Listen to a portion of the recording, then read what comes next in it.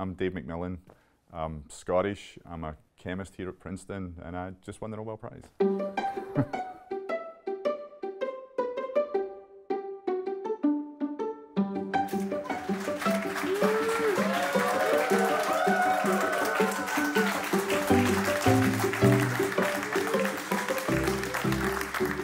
The Nobel Prize Committee are recognizing the component of our research which is in the area of organocatalysis, which is using these small organic molecules to do catalytic reactions that you can use to make medicines or to make materials.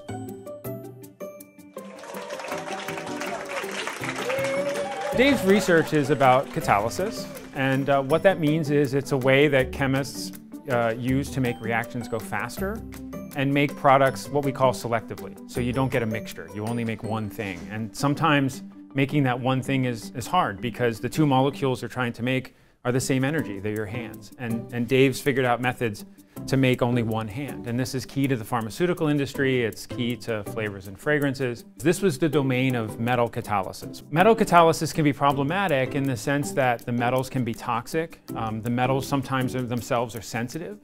And Dave's breakthrough and innovation was maybe organic molecules can do what transition metals do. And that's what he showed, and that's what he was recognized for the Nobel Prize for.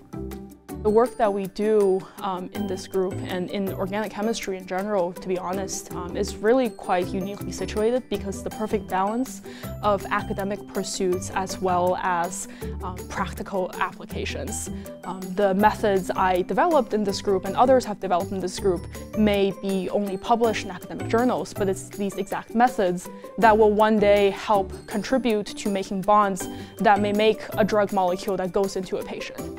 What I love about doing research is that, yes, we do science, but it's also so creative. And I think it's often missed by many people who think that STEM is like the dry study of numbers or something. But for me, it's actually something where I can be like exceptionally creative and really have the kind of fun what an artist would also have, but in a science setting. It's wonderful news for the department. This is history in the making. Those of you who haven't looked into this, this is the first chemistry faculty member at Princeton who's won the Nobel Prize. So Dave is a remarkable colleague, a big heart. He cares that everybody has what they need to do well. He's been kind of a visionary figure in our department.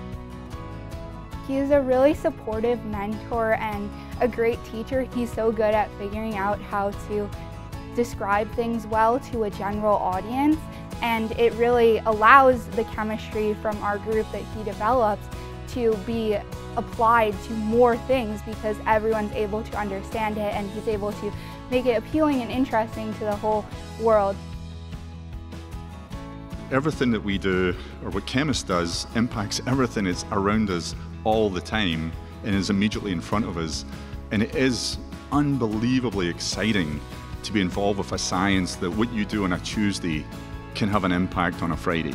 And as long as we keep maintaining that focus and that drive to having that impact, I think we'll all hopefully be in good shape going forward.